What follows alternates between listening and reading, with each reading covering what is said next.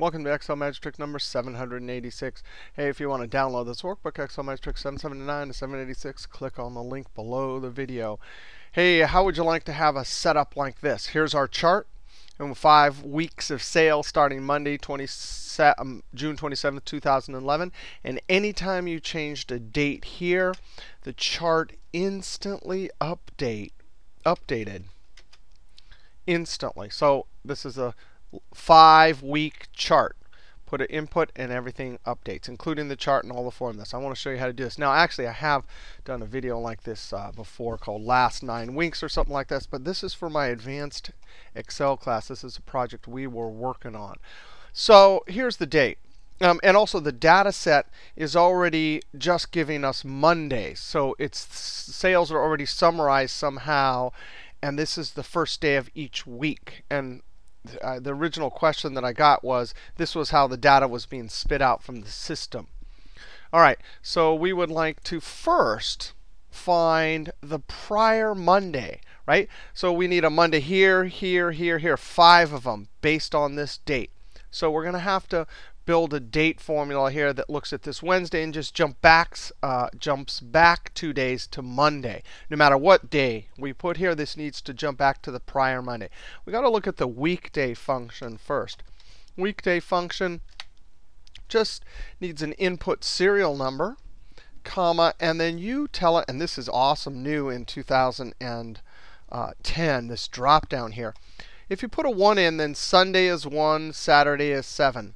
If you put a 2 in, then Monday is 1, Sunday is 7. If you put a 3 in, Monday is 0 through Sunday is 6. And that's the one we want. We want a 3 here. Close parentheses. Let's copy this down and see what it gives us. And look at that. It gives us a 0 for Monday. That means we're on Monday. It gives us a 1 for Tuesday. That means we're 1 day past Monday, all the way to Sunday, which means we're 6 days past Monday. Well, we can combine the results of this weekday function with the day function. Now, what is day? It looks at a serial number, right? So this will just give us these, right? But really, we want a 13 here all the way down. So what do? We actually take this little bit. We take the day and we subtract. So we're subtracting the weekday, right? 15 minus 2 is 13. 17 minus 4 is 13. And that's the whole conceptual trick here. I actually did this trick just a couple of videos ago. But here's where we're using it in action for a practical use. That's the concept here. Now, we come here and we build our formula. This is going to be date equals date. And we want the year, so we're going to use the year function. The year of what? Well, that'll give us 2011. Comma, and then we want the month of this right here. That'll give us 6, comma, and then we want the day minus the weekday. Now, the cool thing about, and a couple of videos ago I pointed this out, the cool thing about the date function is this little thing here will in fact turn out to be negative sometimes.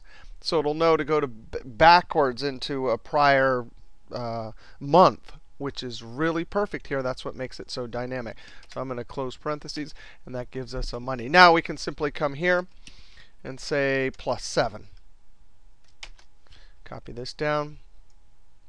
Now I have a little formula here, today. Really, what's so cool about this is if you had today in here, you can open this on any day, and it would show you, based on today's date, last Monday plus the days ahead. But really, that probably wouldn't be very, very good. This is based on past data. I just have this set up here so I can change something easily when I change it to 0. Right? If this was a today function, then these would all be in the future, and that probably wouldn't be what we want. All right, so there we have it now. When we create our chart, I want a special label. So I'm going to do a text formula. I'm going to say week 1, week 2, week 3. So I'm going to, in double quotes, write week space, end double quote. And I need a number incrementer as I go down. So I'm going to say rows. I'm in F6. So I'm going to type a $, F $6. colon F6. That locks the first cell reference, but not the next one. So 6, 6, that's 1. When you go down to the next one, it'll be 6, 7, which is 2. So it'll be week 1, week 2, week 3. And another join symbol. In double quotes, I actually want this date showing here. I'm going to type comma space. So I want week 1, week 2, comma space, and the actual date. So now I'm going to end double quote, another ampersand, and use the text function. Text function can take the serial number or any value,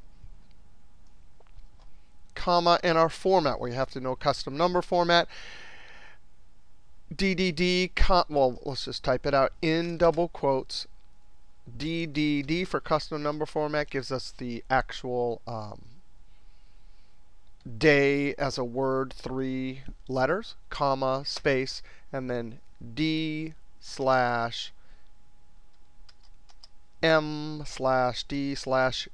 2, 3 year. That will always give us this format here. Close parentheses, Control Enter. So that is a cool little formula that will give us a label. And this label is going to help us in our chart. It'll just expressly say these are week 1, week 2, week 3. Now our sales number. We're going to use basically a simple, actually, why don't I go like this just for the moment? No, that, yeah. We'll just use an lookup function.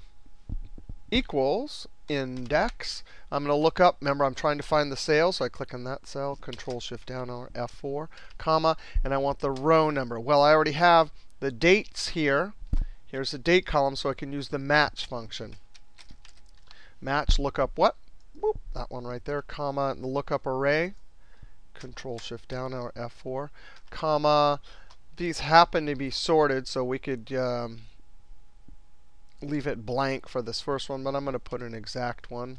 Close parentheses on the index, the match, and then the index, and then that will do it. So all of this output for our chart is based on this first date.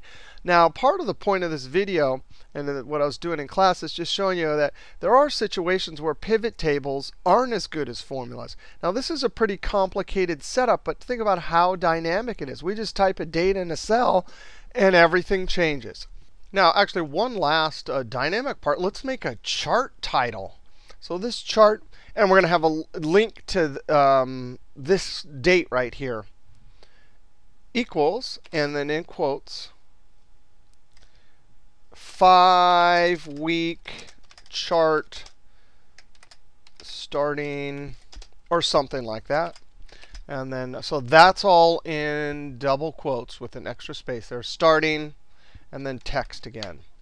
And we're going to look at this one right here, comma, and then our double quotes and whatever custom number formatting. Maybe I'll do DDDD,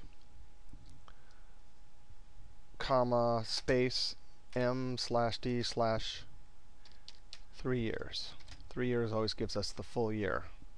Close parentheses. Some cool little thing like that. Again, if we change something here, it all updates. Now we're ready. We have our chart label and our number. I'm going to highlight one clean swoop right there. I'm going to do a bar. And let's do some fancy things to this chart. First thing is, let's link this chart title to that cell. So I'm going to click on the label. Make sure this got the solid lines, not the double little dash ones. Click up in the formula bar, equals, click on that cell, enter. Now it's linked.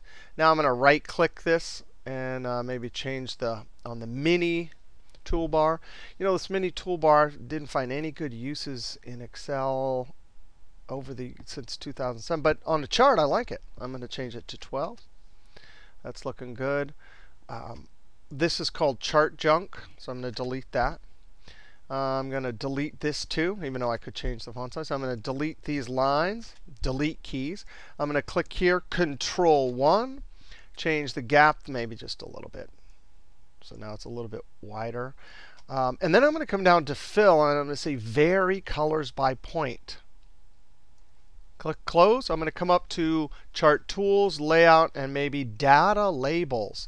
I'm going to do inside end, something like that.